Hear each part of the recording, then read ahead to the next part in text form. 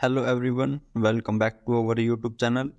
In this video, I will guide you how to fix Instagram keep crashing when I try to post a reel. What to do?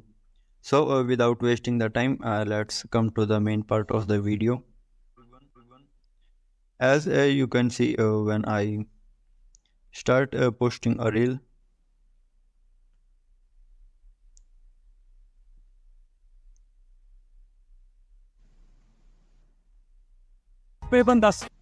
Instagram start crashing.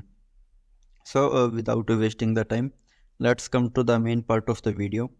So first solution to fix this problem is update the Instagram app to the latest version. To do this, head to the Play Store and search for Instagram app. After that, select the app.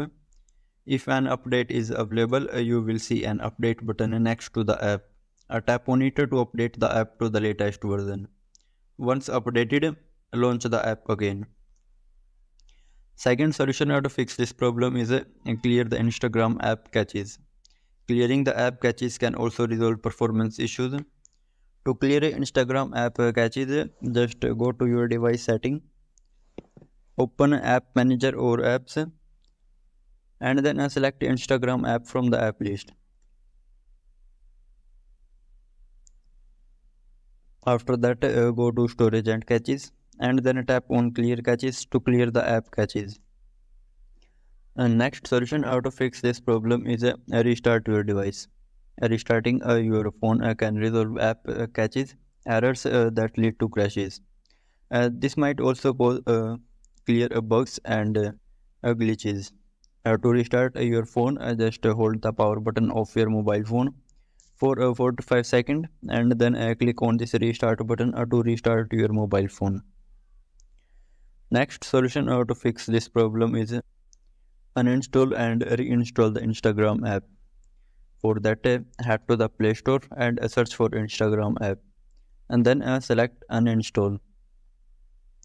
Once uninstalled, reinstall the app by clicking on the install button. If none of the above methods work, then the last solution to fix this problem is contact customer support. To contact them, just send them mail on their email address. Their email address is support@instagram.com. You just simply have to send the mail on this email address.